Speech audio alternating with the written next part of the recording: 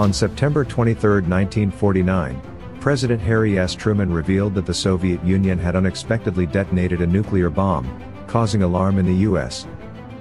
The U.S. had believed it held a nuclear monopoly, but the Soviet test on September 3, 1949, shattered that illusion. Truman initially doubted the news but later confirmed it.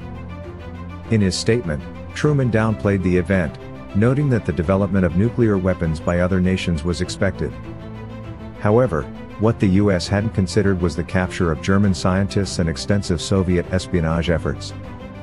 This Soviet achievement led to a re-evaluation of U.S. Cold War policies, resulting in increased military spending, and a heightened pursuit of the hydrogen bomb, marking a significant Cold War turning point.